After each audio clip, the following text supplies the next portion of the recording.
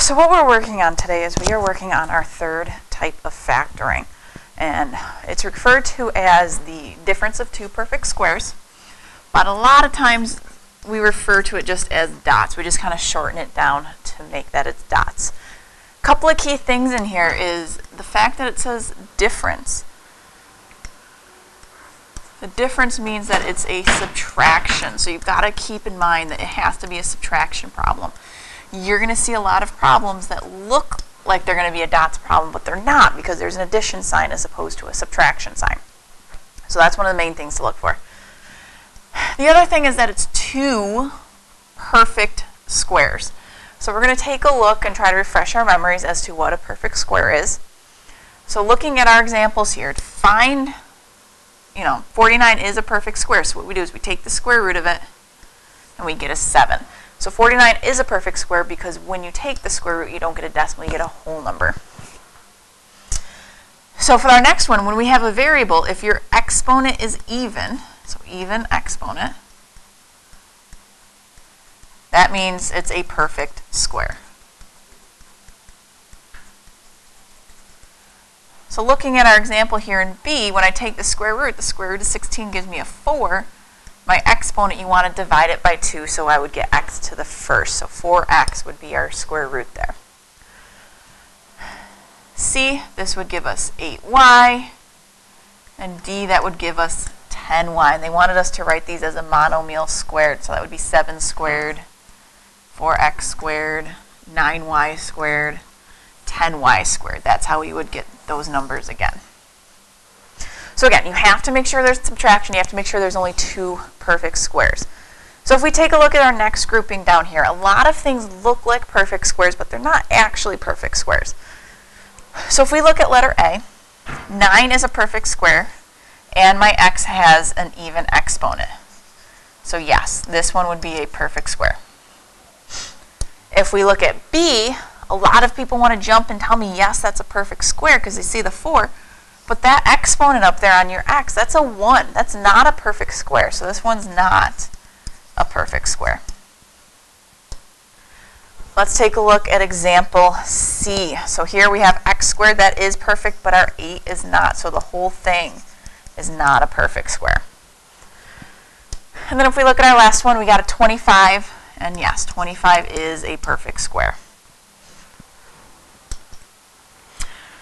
All right, so what we're going to do down here is we're going to first multiply these out. So we're going to practice the skill of our double distribution. Distribute my x, so I get x squared times plus a 2x. Distribute my negative 2.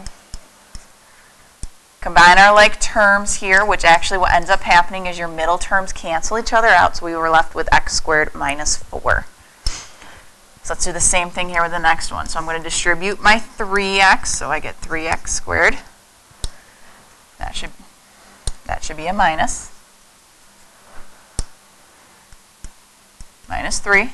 Distribute my 1, so I get plus 3x minus 1. Again, our middle terms cancel each other out. I'm left with 9x squared minus 1. So for our last one, distribute my 4y, so I get 16y squared plus 20y. Distribute my negative 5, so I get negative 20y minus 25. Our middle term cancels itself out, so we're left with 16y squared minus 25. So these three answers that we got here, these are all examples of what a dots setup should look like. Each of them has two perfect squares for terms, 1, 2, 1, 2, 1, 2, and there's a subtraction sign in the middle. So this would be a dots factor. So when we go to factor it, our rules would be the same. Our sign here is the subtraction, so your signs would be different when you when you factor. And we're going to end up getting here where your parentheses are exactly the same stuff, it's just one's a minus, one's a plus. Your terms are the same in there. Same thing with here. Your terms are the same, it's just one's minus, one's plus. And same thing with our last one. That's what it's going to look like when we factor. So when we go to do our check, your middle term should cancel. You should get a 0x in the middle. So let's take a look at our examples. For our setup, You're going to start with two sets of parentheses, one's plus, one's minus, and it does not matter which order you put it in. So for our x squared, we're going to take the square root of it, and that's going to give you x to the first and x to the first, because when we take the square root of a variable with an exponent, you have to divide that exponent by 2. For our last term, you take the square root of 16, and we would get a 4. So we put a 4 and a 4 in there. And again, if you wanted to do your check, here you'd get a 4x, you'd get a negative 4x, and then they'd cancel each other out, which is exactly what you would want to have happen for these. So let's take a look at the next one. Again, two sets of parentheses. One's minus, one's plus. Does not matter what order they get put in. So for our first terms, my first term this time is a 121. So when I take the square root of that, I get an 11. The second term, take the square root, and we would get just a y. So 11 minus y and 11 plus y. The third one, this is one of the tricky ones. It's not dots, not dots. It's got a plus sign in the middle. It needs to be a subtraction. So this one's actually not factorable. It's a prime. Take a look at the next one. We're back to our subtraction just like we want. So I set up my two sets of parentheses. One's plus, one's minus. And then I take my square roots. So here I would get 2x squared, 2x squared. Square root of 9 would give me 3 and 3. All right, letter E, same thing. Even though it's got a fraction, which you guys don't like, it's the same steps. Square root of the first gives me x and x. Square root here, square root of 9 is 3. Square root of 16 is 4. So it's x plus 3/4 and then x minus 3/4. All right, then let's have you take a second and try the last one. So to check yourself, you should have gotten 3xy squared minus 7y and then 3xy squared plus 7y.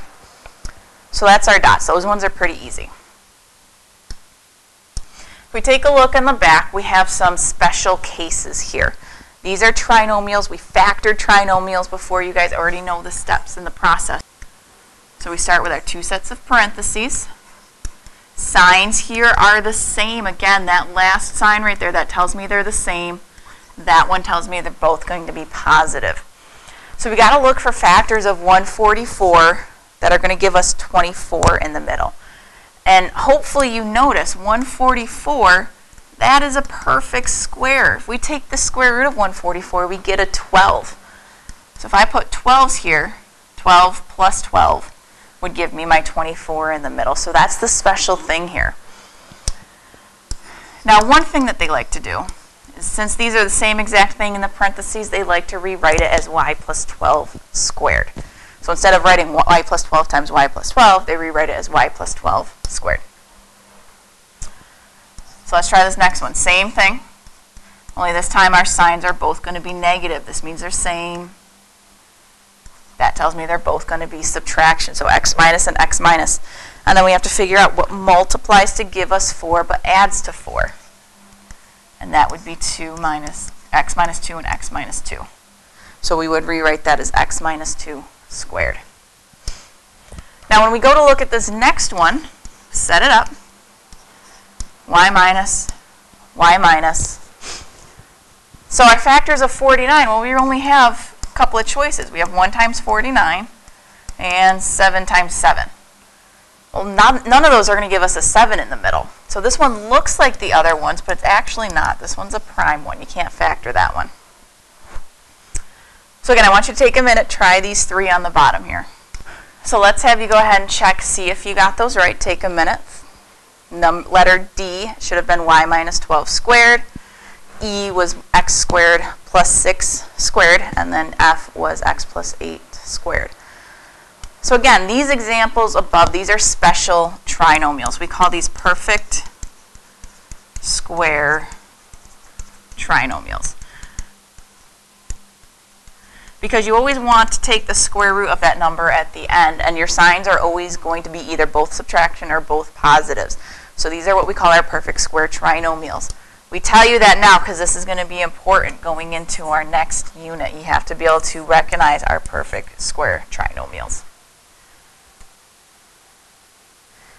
Okay, now putting it all together a little bit here. We've taught you 3 types of factoring. First one was GCF. Second one was trinomial, which is really kind of like a guess and check. And the third one we did today was our dots. We teach them in that order specifically because that's the order you should look for your factoring in. If you're given a problem and you're told to factor, you should always look first to see, does it have a GCF? If it does, then you take care of it. Then you look to see, is it a trinomial? If it is, then you factor using trinomial method. Then you look to see if it's a dots factoring. That's the order you should always look for it in. That's why we taught it to you in that order. So if we look at our first example here, I notice that they both have an x. So this one is going to be a GCF factor. So remember, we put our GCF out into the front of one set of parentheses, and then we go back up here and we divide by the GCF. So x squared divided by x gives us x to the first. From there, our x's cancel. So that's our answer, x times x plus 36. Over here, number 2, we look first, is there a GCF? And there's not. There's nothing that all 3 terms have in common. I know it's 3 terms, so that means it's going to be a trinomial factor. So I start to set it up, 2 sets of parentheses. X is going to be my first term. Again, looking here, your signs are going to be the same. This means they're both subtraction, so one's minus, one's plus. And then we got to think of our factors of 16. We have 1 times 16, 2 times 8, and 4 times 4. We're trying to get a 10 in the middle, so the ones that stand out to me are my 2 and my 8. So we always want to do a little smile, big smile. Negative 2x, big smile is negative 8x. Combine those, I get my negative 10x, so I picked correctly for that one. And then number 3, we want to look through, do they have a GCF? And they don't, there's nothing in common here. It's not a trinomial because I don't have 3 terms. And it looks like a dots, but remember, it's not because of this plus sign. So this one is going to be prime.